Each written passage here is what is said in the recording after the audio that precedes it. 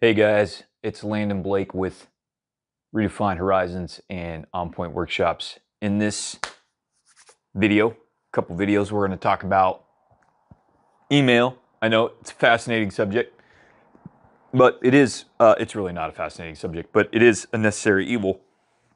And in this couple video or two, what we're going to talk about is why you shouldn't use your email inbox as a task list. And the reason I'm doing this video is my HR person was having a hard time keeping up with her email, and she's like, I don't know, how do you do this? How do you keep up with your email? And so I promised her that I would do a video or two to help her. So that's why I'm doing this. So I do have a few things I want to tell you here at the beginning of the video about email. So the first thing I would tell you is email is the bane of my existence. So I hate it. I get way too much of it, and I have for years. And I spend a huge amount of my work week managing emails. Now, we have done some things here at Redefined Horizons to greatly reduce the amount of email that I have to deal with. We can maybe talk about that in a different video. But I still get too much of it. And so I hate email. And I do everything I can to reduce, number one, the amount of email I get, and number two, the amount of time I spend on my email. But despite all that effort, I still spend hours. It's hours every week managing my email. Now, management of email is easier if you don't use your inbox, your email inbox, as a task list. And so that's what we're going to talk about today. Don't do that. It makes email management harder. So what are we going to talk about today? We're going to talk about why is this important? Number one. Number two, why is it a bad idea to use your inbox as a task list? I'm going to give you some specific reasons. Number three, what's a simple alternative? So if you watch this video and you decide I'm right, Landon's right, I shouldn't be using my email inbox as a task list. What do you do then? What's the alternative? We'll talk about that. Four, we'll go over a simple system you can use to help keep your email inbox clean, right? With as few emails as required in your actual inbox. So those are the four things that we're going to talk about. What are we not talking about today? I'm not going to cover specific email software. We use Outlook at work, but I've used other email software. Thunderbird from Mozilla is a cool open source email software you could check out. We're not going to talk about specific task management software. I've got a bunch of other videos on our learning channel about Trello and Basecamp. I've used both of those. There's others.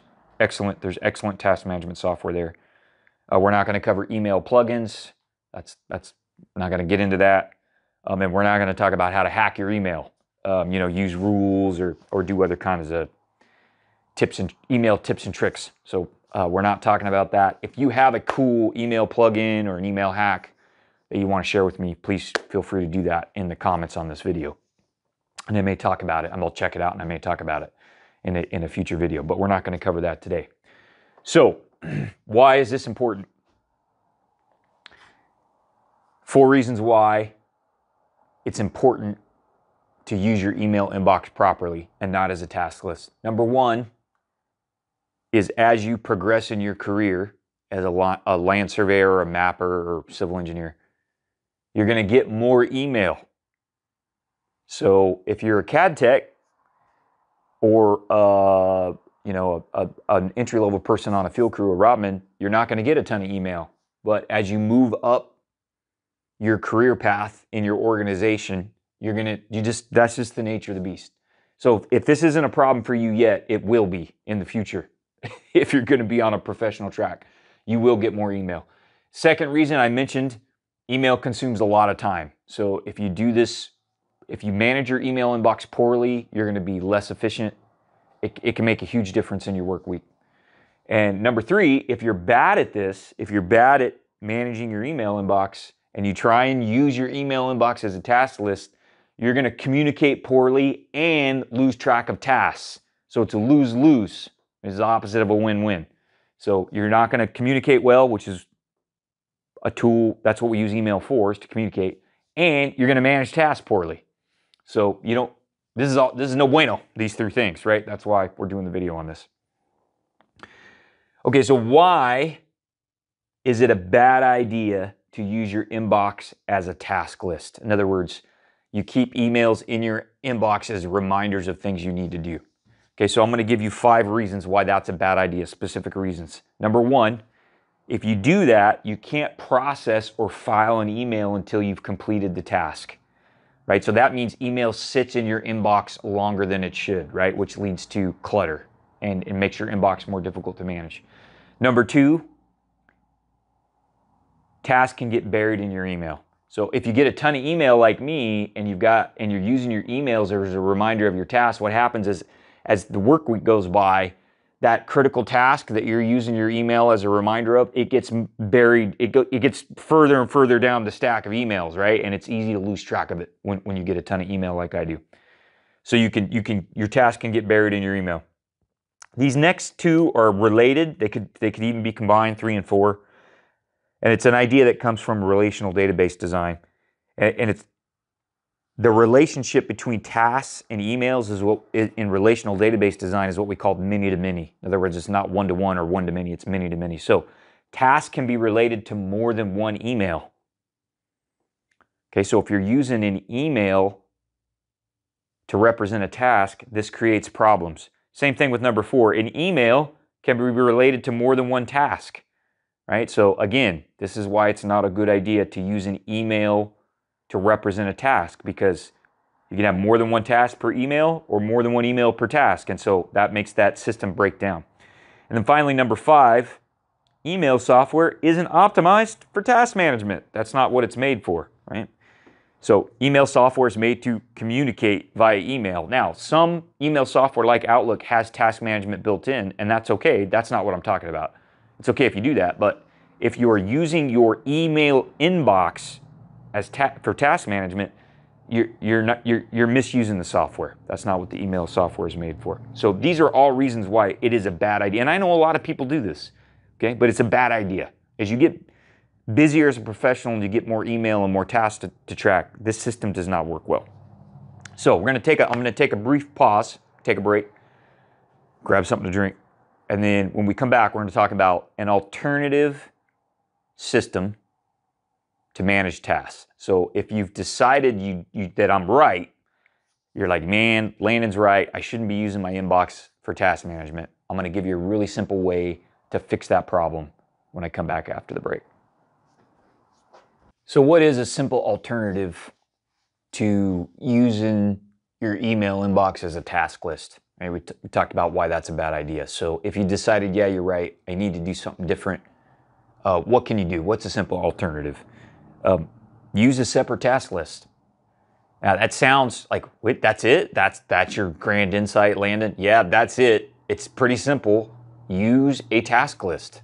You know, that it doesn't have to be, you don't even have to have software to do that. You can use a graph pad, a notepad. You can use notes on your tablet.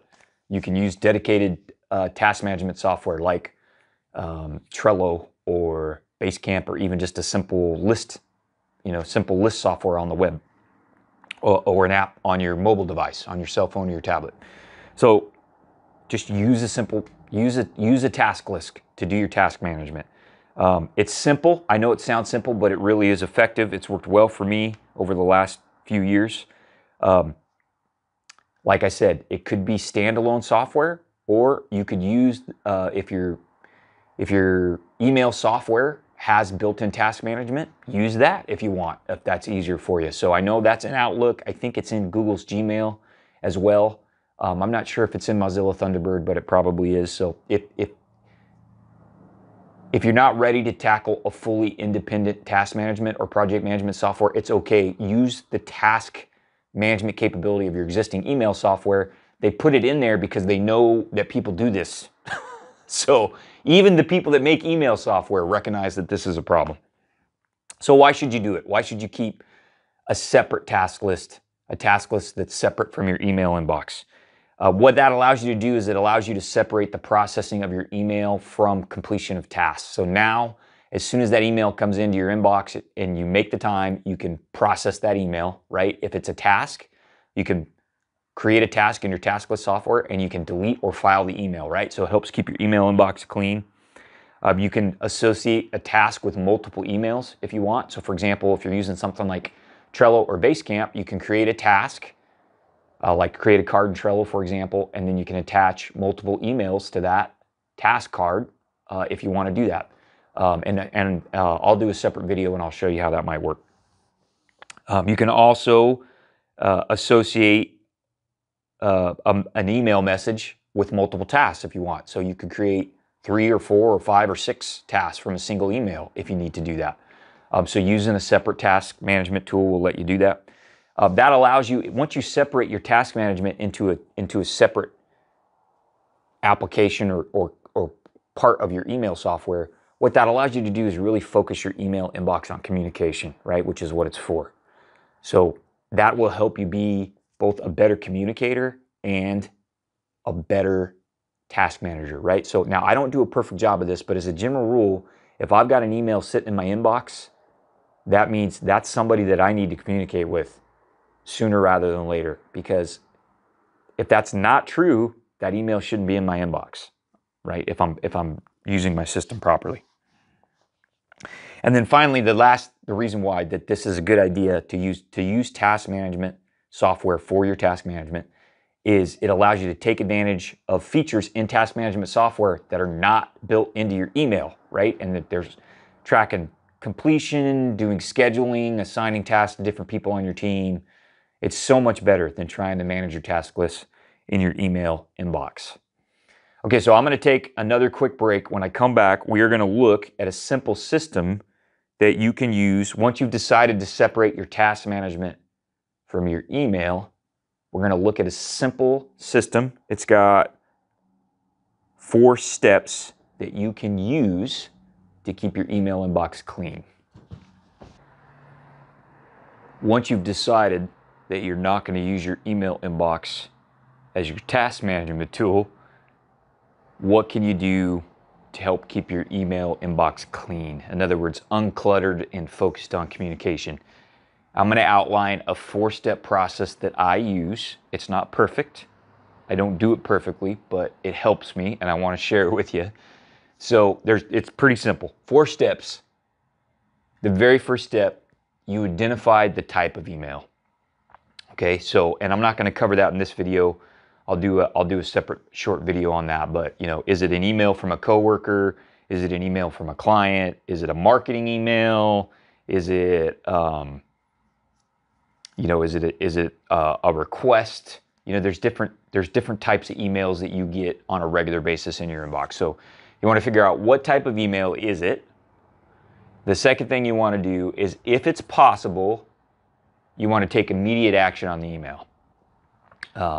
So what I do is I kind of go through my inbox in phases, and in the first phase or the first run, I'm going through and I'm kind of taking care of low-hanging fruit. So in other words, if I can respond to the email in, like, let's say 60 seconds or 2 minutes, minute or 2, I will typically do that, right? If somebody just needs a quick answer to a question, I will send that answer and get that email taken care of.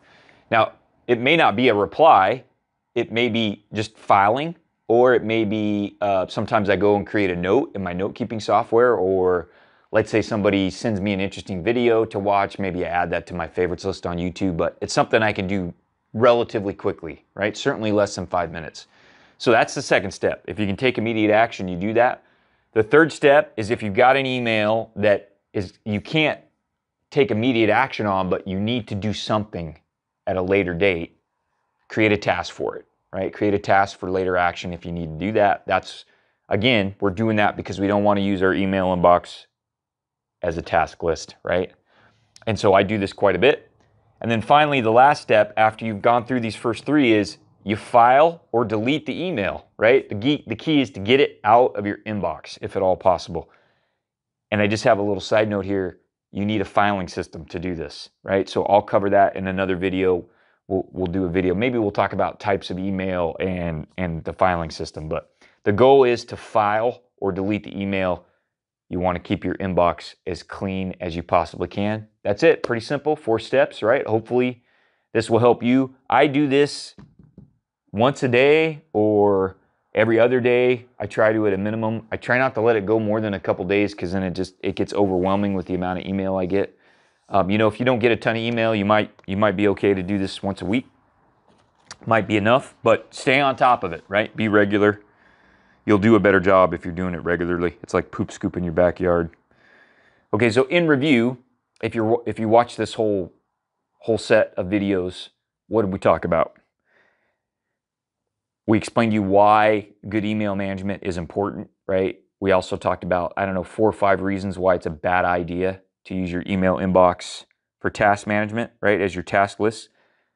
Number 3, we explained a simple alternative to using your email inbox as a task list, right? And that is to use a separate task list, right? Whether it's on a notepad or in task management software.